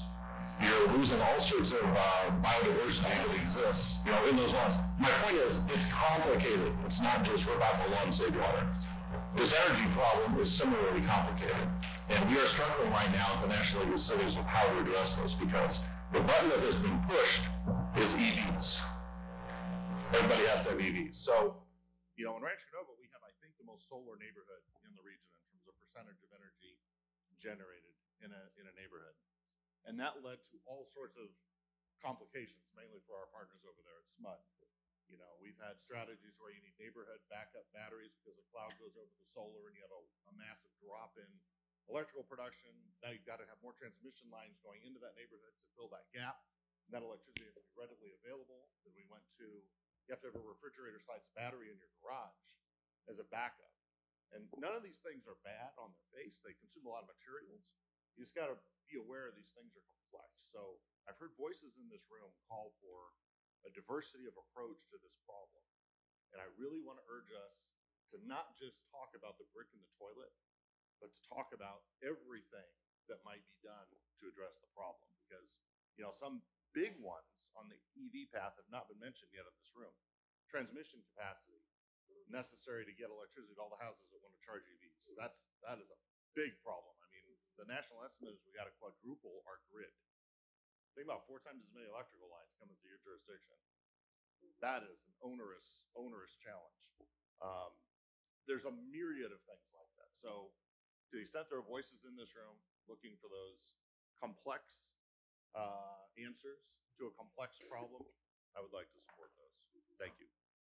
Thank you very much, Director. I want to point out, as the chair of Regional SAM, that the brick in the toilet idea is horrible for the pipes that go to Regional SAM. Yes. Yeah. Councilmember Early, alternate on representing West Sacramento, and I would be remiss if not mentioning and thanking SAC-RT for, you mentioned it as streetcar. I know that is technically what it is called, but it has turned into light rail extension, which is really important when you think about connecting all of our cities. I know SAC-RT is working on the design, updating the construction and everything, and I'm excited to be here. And as we look towards the future, as Councilmember Valenzuela said, we have projects that are in the hopper that the longer we wait, the more expensive they get. And these are things that we need now. And so I hope as we continue to think and plan for the future, that the things that we are working on now, we are able to truly invest in and get done, because our communities need it, not yesterday, not tomorrow, but right now. Thank you, Director. All right. I appreciate great conversation. Do we have any public comment? There's no public comment for item 1. Okay, thank you very much. Then with that, we will move on to item number 2, which is our one action item. It is the resolution that you'll find in your packet on the last page, the joint resolution of all 4 agencies. It's fairly straightforward, being a page, and it actually echoes much of what I've heard here today. So if it's okay, if it's not, if any member wants to, we can have a staff report on it. But at this point, instead of necessarily going there, I'm going to move adoption of the joint resolution. I'll move. Are you moving it? I moved it. Second. Okay, we have a motion and a second. Mr. Hume. Thank you, Chair. First of all, I implore you not to have a staff presentation on this. But, like this guy. I would like to be that guy. I have nothing of substance to add, which I'm sure you'll appreciate, Mr. Kennedy, being my colleague on the board. But I would like to point out in the 5th whereas, there is a punctuation after the word drought. And my colleagues don't need to look it up, only the person that's going to be providing the copy to be executed. So either the period needs to be removed or the period in the comments should be changed. We'll consider the maker of the motion removing that period. Thank you. The second to approve that? Yes. Thank you. We miss Roberta McGlash and we don't anymore. Thank you for that. Anyone else? Okay, I'm going to call the question then. All those in favor? Mr. Chair, before you call the question, we do need to take public comments on this. Oh, I apologize. So I will, if I may, I'll note for the public that we do have speaker cards. We're asking anyone to fill those out if they want to speak. The speaker cards are in this section of the room. We do have some that have already been presented, so we can start going through those. The clerk has the Okay, if we could, and if I could implore the speakers to keep it brief so we don't lose a quorum. Please call out the speakers. Okay, You, so you, you, you don't need to walk them over. You Okay. For item number 2, we have Sofia Markowska on behalf of Defenders of Wildlife. Please approach the podium. Yes, come up. Go ahead and come up to the podium.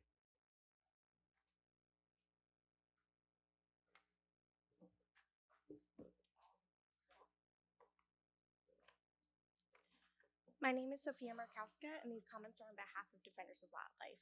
Defenders is a national nonprofit with over 316,000 supporters in California. We are dedicated to the protection and restoration of imperiled species and their habitats.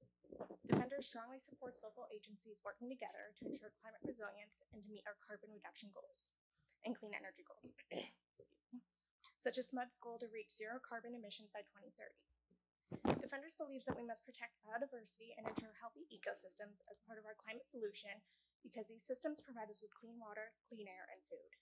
It is critical that we rapidly deploy clean energy projects, and we do so in a manner that does not destroy the intact landscapes and sensitive species. More so, we believe that we can develop clean energy in a manner that is respectful and protective of cultural resources. We support the proposed resolution, including the specific directive to use staff expertise and resources to coordinate efforts in an area of shared responsibility, including land use, transportation, air quality, and climate. In particular, we urge SMUD and the counties within the service area, mainly Sacramento County, to work together to better plan the siting of renewable energy projects and infrastructure. We offer this recommendation because without guidance to developers, we could see more poorly sited projects like the Coyote Creek Agrivoltaic Ranch project, which, if developed, will destroy thousands of acres of undisturbed rare and rolling blue oak woodlands, vernal pools, wetlands, and the location of great cultural importance. Therefore, as part of today's focus on collaboration in the spirit of the proposed resolution, we urge SMUD and Sacramento County to work together and include tribes and stakeholders to plan for and locate clean energy projects. It is possible to have clean energy and protect our important natural and cultural resources, but it does require collaboration and planning. Thank you for the opportunity to speak today. Thank you very much. Next speaker, please. And Mr. Chair, if I may make a suggestion, whoever's turned in a speaker card, we would ask that they begin lining up now so we can keep things Yes, moving. that's a great idea. Thank you, And Council. What else I'd suggest is if anyone wants to turn in a speaker card, if they could do it within the next 2 speakers, that way we can keep an endpoint, and we'll be keeping a timer for 2 minutes for each speaker. Yes. Thank you. So for those who have speaker cards in, please line up at the podium and please call the next speaker. Next speaker is going to be Rick Coding for general comment.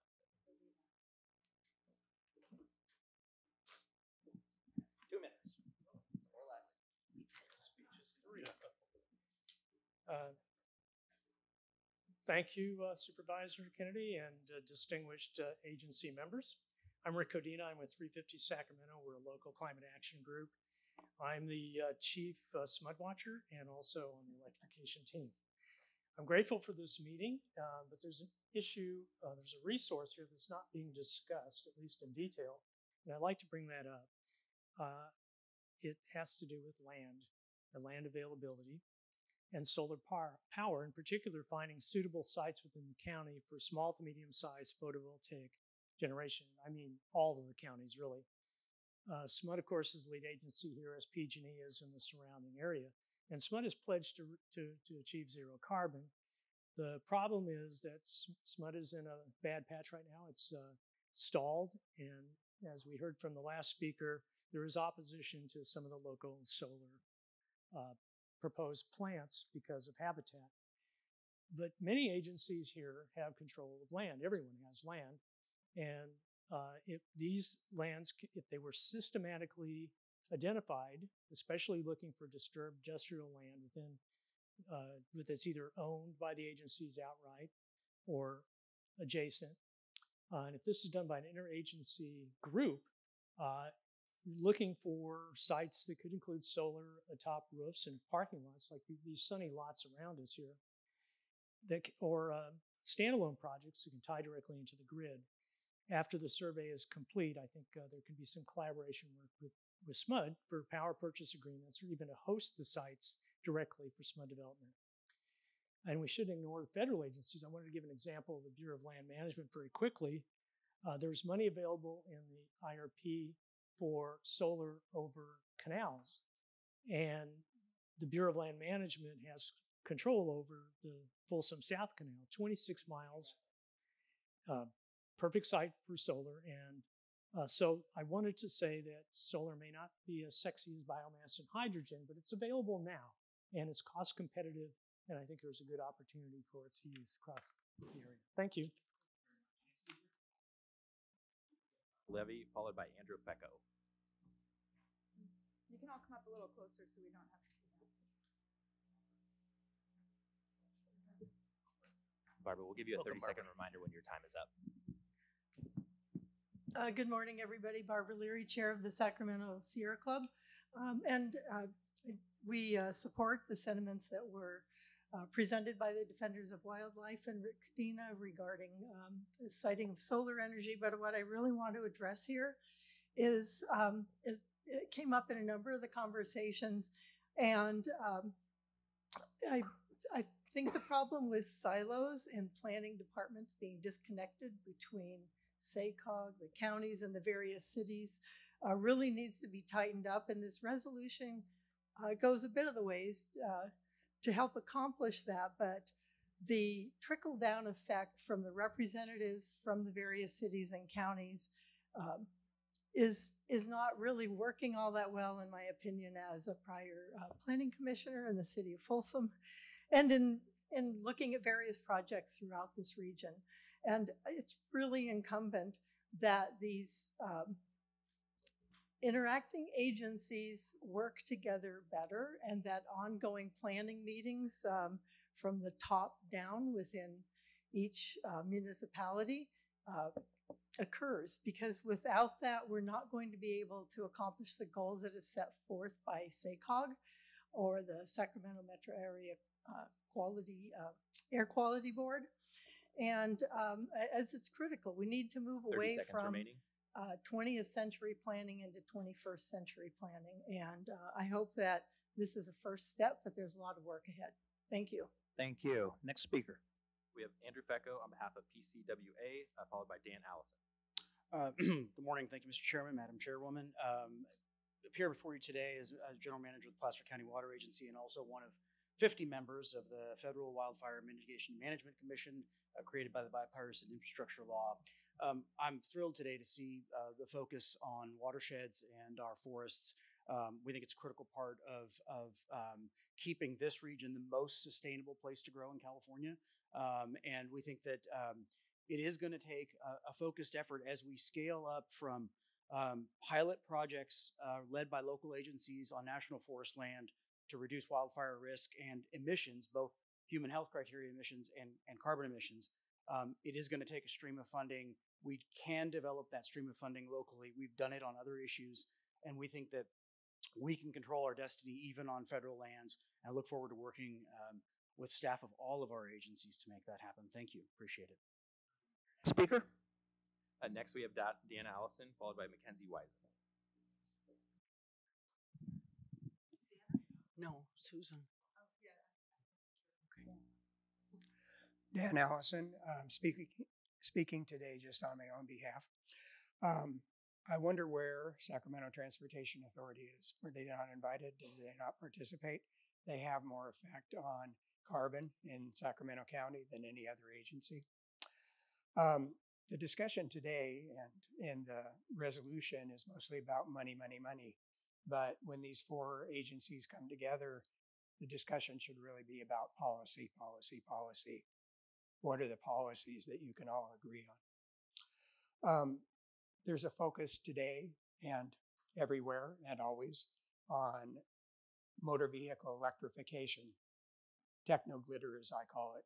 We have this wonderful solution that's going to solve everything and everybody can keep on driving.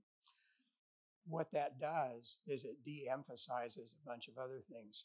Safe walking, bike share, reducing vehicle miles traveled, land use issues, and most importantly, electric bikes, which are the solution that everybody should be talking about. Not for every area, not for every person, but across society, they are the solution. I don't own an electric bike. I don't sell them. I know from my transportation experience that they are the best solution. When I rode up here on my bike today, I looked for a bike rack. No bike rack. I walked around the building. I noticed there's a bike rack on the other side that was not recommended 15 years ago by the National Bike Parking Guidelines. Acres of parking, parking garages scattered all over campus. I'm not picking on Sac State in particular. It's the kind of thing we see everywhere. People are focused on motor vehicles and they're focused on the big things and don't pay attention to the details. And that's what's wrong. Thank you. Speaker? We have Mackenzie Wisen on behalf of Environmental Education Importance, followed by Susan Hare about ECOS. Robert, if you could speak up a bit. Oh, my apologies. Thank you. All good. Hello, my name is Mackenzie Wieser. I'm the CEO of Sacramento Splash. We are an environmental education nonprofit, and I have the pleasure of knowing many of you here in this room. I've been doing great work around climate change for about the last decade. I'm very proud and impressed to see you all here today talking regionally because we can't do anything unless we're all working together. But why I'm here today is that next generation that you are so working hard to secure a wonderful world for is stuck in their classroom every single day. In fact, most kids only get outside about 1 hour a day. Scary. We at Sacramento Splash are bringing kids outside. All of the things that you guys care about, they don't know why they should care. So we need to connect more kids to the outdoors all day, every day. We can't do that without your funding and your support. So thank you for continuing to send us money. Have a great day. Thank you, Mackenzie. Next speaker. Next speaker, we have Susan Hare ECOS on behalf of Environmental Council of Sacramento. Welcome, Susan. Hi, honorable board members. I'm Susan Harry. I'm the president of the Environmental Council of Sacramento. Today, you've talked about greenhouse gas has no borders and the need for regional coordination and the billions of dollars that are at stake. ECOS agrees with that entirely, but we'd also like to make the point that through the actions of these boards, and especially things like Green Means Go, we can have better communities. We can retrofit aging corridors. We can have housing near transit. We can have improved community spaces. And we can have residents that enjoy the lower combined cost of housing and transportation. So we really applaud the collaborative work here among the 4 agencies. And just a plug, on December 1st, we're having a regional event. It's our annual environmental awards event, and we are honoring SACOG for its decades of work of regional significance. And I'd like to personally invite all of you, and if you haven't received an invitation from me by now, it's in the mail, so to speak. But thank you very much. Those are all the speaker cards I currently have. Okay, and no other speakers? All right then. Now I will call the question. Kind of anticlimactic at this point. All those in favor of the resolution? Aye. Opposed? Abstain? Motion passes. Thank you very much. With that, is there any member of the public that would like to address the board that's not on the agenda, an item not on the agenda? Seeing and hearing none, I want to thank everybody for being here. As was said earlier, getting these schedules together. I don't know how it was done, but I do know it was done by 4 fantastic staffs. And this, could not have been put together without the just phenomenal leadership and the staffs that we work with on a daily basis. So thank you. It's been great working with all of my colleagues. I look around the table, I see colleagues, I see peers, and mostly I see friends. So with that, we are adjourned. Thank you.